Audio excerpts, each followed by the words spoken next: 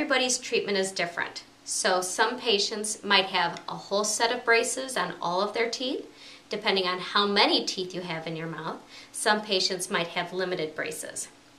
When you brush your teeth, you want to open your mouth and you want to take your toothbrush and apply it on an angle to make sure that you get your gum line and where the gums and the teeth meet. That is the number one place where most people miss brushing.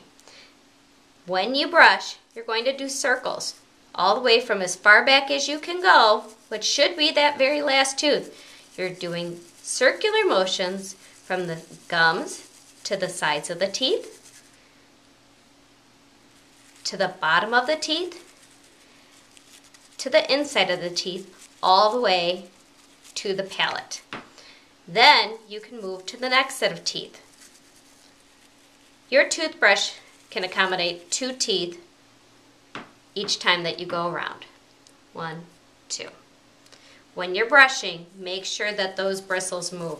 You don't want to brush too hard, but you should be able to feel a nice, clean mouth as soon as you're done. All the way around.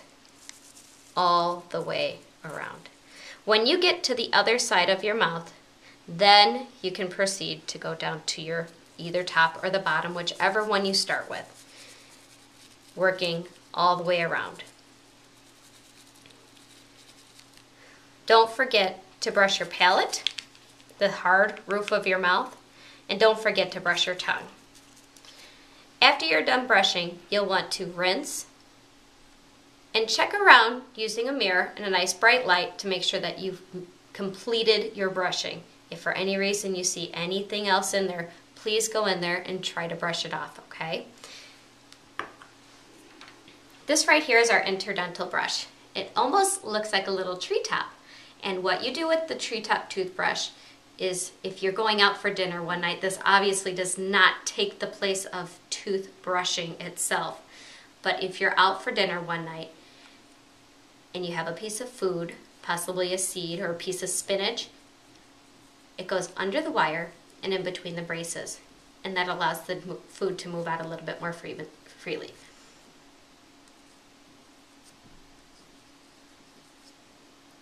This is only used a couple times.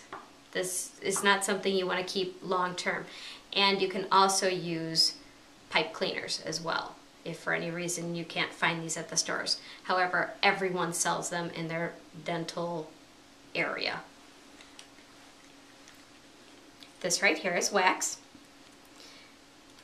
If for any reason you're having issues with anything poking you, sometimes during treatment, your wires can get long, or if a bracket becomes loose, you don't take a lot of wax. You use about the size of a very, very small pea, even smaller. And what you do is you take that little piece and you roll it up into a little ball, dry off the area that's poking you, maybe with just a paper towel or a rag, and you take that ball and you smash it on whatever is bothering you. When you smash the ball on, it creates a barrier between your cheek and the poke. And of course, call our office and let us know if there's anything that we can do in between then and your appointment so we can make you more comfortable. Orthodontics can be wonderful, but make sure that there's always open communication between us and your family so we can help you the best that we can. Every night our patients should floss their teeth. And it's really important to get the food that's stuck in between. That way we prevent cavities. What we like is Super Floss. Super Floss is really great because it has a floss threader on the top of it that's pre-coated, so it acts as a needle. This big puffy stuff right here is if you have big spaces between your teeth or larger size spaces. And this is just regular old floss, okay? If you've never flossed your mouth, this is how you would use Super Floss. You take the needle portion of the floss and you go under the wire and in between the teeth. If you had a larger space in between your 2 front teeth or any of the teeth, you take that bigger stuff and you go right past the contact of the teeth where it could be tight, and you gently go up side to side by the gum line, and then you feed this through. You do not have to use super floss. Super floss is only a guide that can help you out. You can always use plain floss as well. This is the opposite side without the needle. You take and go under the wire.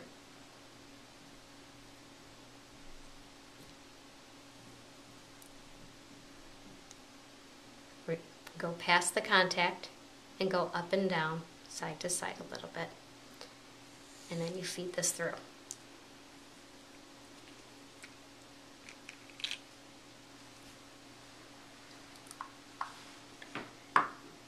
Before every night, you should be brushing, flossing, rinsing, and then going right to bed and having a great evening. For any reason, if you have any questions or concerns about any one of the objects that we've shown, please call our office. Our phone number is 847-249-8800, or visit our website at www.prairieortho.com. Thank you.